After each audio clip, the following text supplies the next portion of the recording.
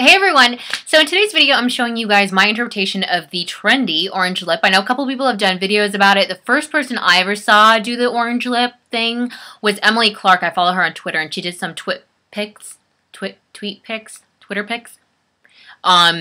she did the orange lip, and of course I thought, oh my god, I could never pull that off, but wow, that looks fabulous. And then looking through my makeup and organizing on one day, I found this Milani lipstick that I had bought a couple years ago and thought, oh my god, let me try this, thinking it would never look good. And alone, I thought it looked a little too harsh, and I added a little bit of gold eyeshadow in the middle. It made it totally wearable, which is something that I've done before. I did it in the dark lipstick video.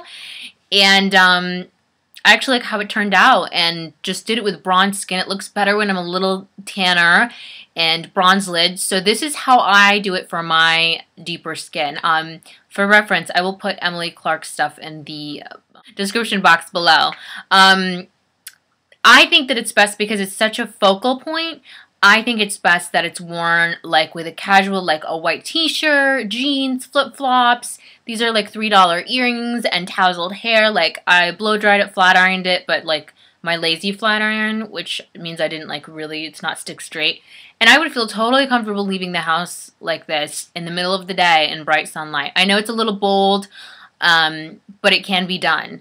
And I'm going to show you guys how I did it. And I just saw this like popping up in the camera as I'm watching the playback, and I was making out with my hand because I still do that at 25. But anyway, I hope that this helps you guys out. If you have any questions, let me know below. I will list like all products, everything that I'm wearing in the description box. But if I forget anything, go ahead and ask. And I hope this helps. Bye.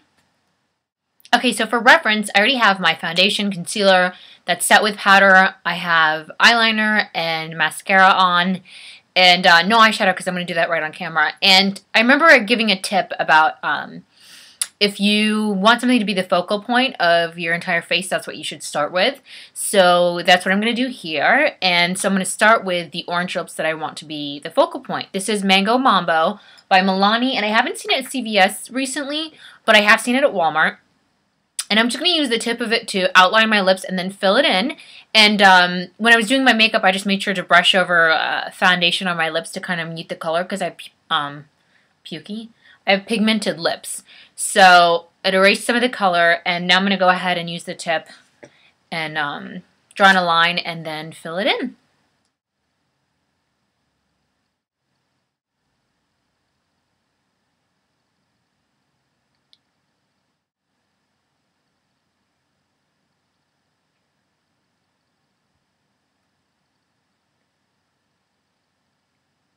The tricky thing with dark lipsticks is if you don't pull the color all the way to the inner corner of your lipstick, it kind of looks silly. So make sure that you do that, and don't do it with the thick part of the lipstick because then you're bound to screw it up.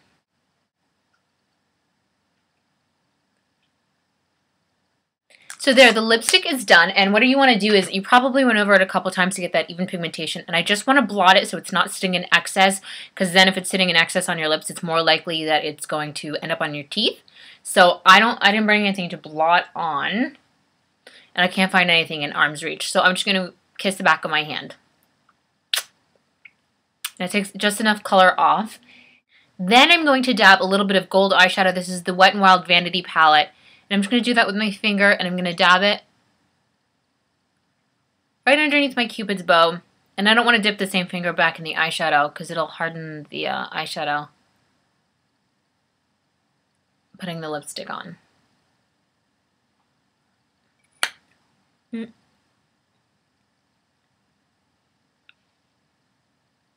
Okay, and then to finish off my lips, all I'm going to do is put some Aquaphor right over this.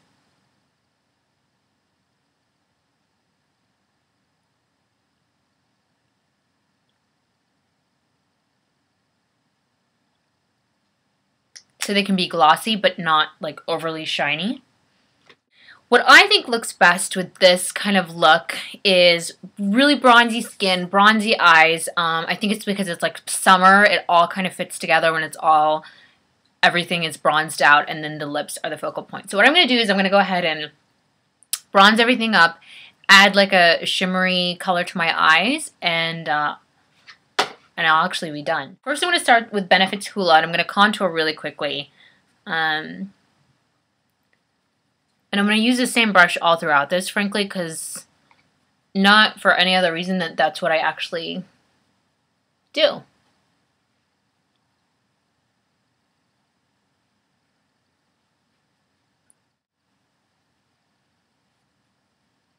And then I'm going to take Everyday Minerals and Tan. This is kind of like Bare Essentials Faux Tan. And I'm going to apply that kind of almost as an all-over color, not as a contour, to really, really bronze up my skin.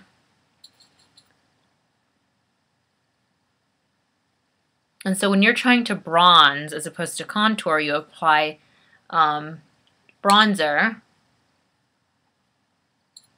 where you would normally apply blush. Hard Candy's Bombshell. It's a baked bronzer and it's shimmery, and I'm going to take that all over the skin. Again, applying it as though it's blush.